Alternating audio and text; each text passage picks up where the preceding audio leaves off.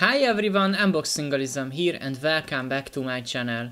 In this quick video, I want to share with you how you can use a keyboard which was designed to be used with a Windows PC on your Mac device. Let's start it. Before I start it, there is one important thing I need to mention. On the Apple Magic Keyboard, there are so-called modifier keys, for example the Command, Option,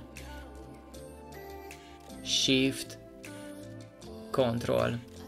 As you can see, on a Magic Keyboard the modifiers order is the following: Control, Option and Command. On a Windows keyboard the modifiers order looks differently. Control, Windows and the Alt keys are the order.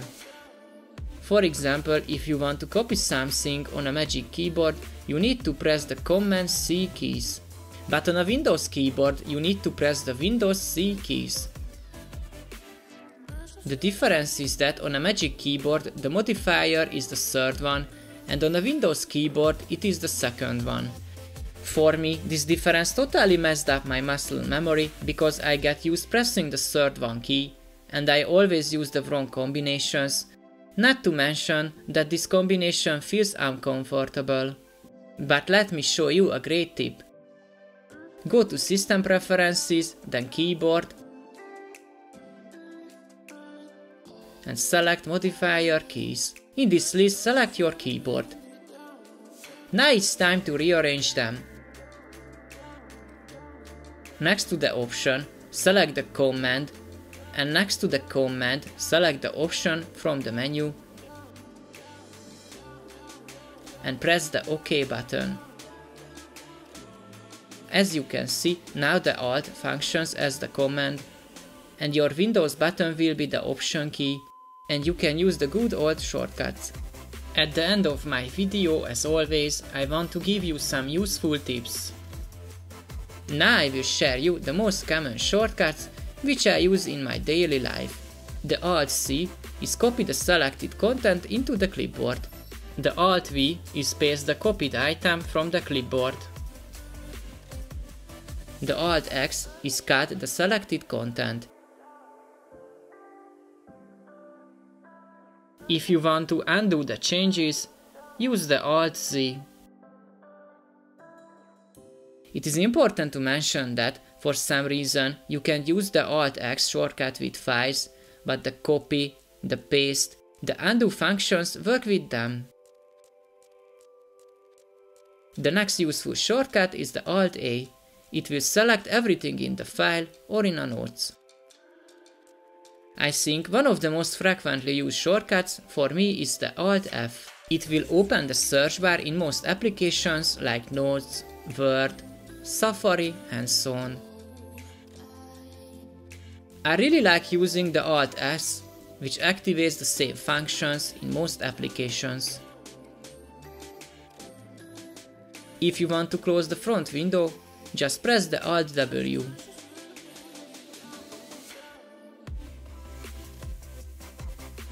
But if you want to just hide the front window, just press the Alt-H.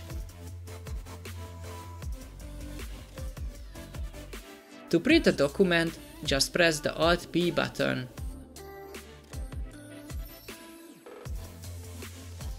If you need a new document or a file, just press the Alt-N keys. To use the Spotlight search, you need to press the Alt and the space keys. In order to open the emoji tool, just press the Ctrl, the Alt and the space. There could be cases when you need to force close an application. Press the Windows, Alt and Escape and close the application. You can switch between the applications with the Alt tab. You can create screenshots with the following shortcuts. Alt-Shift-3 will capture your entire screen. The Alt-Shift-4 will screenshot your selected area from the screen. If you are enjoying the video so far, just take a second and click on the subscribe button, it really does help growing my channel. Thank you. The Alt-Shift-5 will open the screenshot tool. In this tool, you can capture the entire screen, capture selected window, or capture selected portion. Here you can record your screen as well. I want to show you the option menu. You can customize your recording, like add the timer or select your microphone, and so on. You can lock your screen with the Ctrl-Alt-Q. You can log out your account with the Alt-Shift-Q.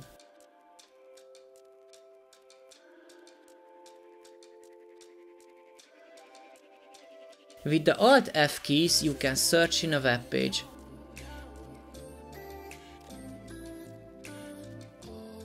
If you press the Alt and click on a link, you can open a page in a new tab.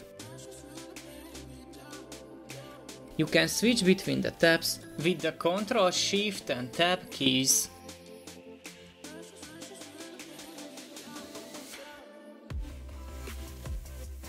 And my last tip is that with the Alt comma, you can open the preferences. These were all the useful shortcuts. I am aware of it. If you know another cool shortcut, please share with me in the comments section below. I hope this short video helped you out and you learned something useful. If you did, please consider giving me a thumbs up and subscribing to my channel. That would be really appreciated and would help my channel grow. Thank you and see you in the next one.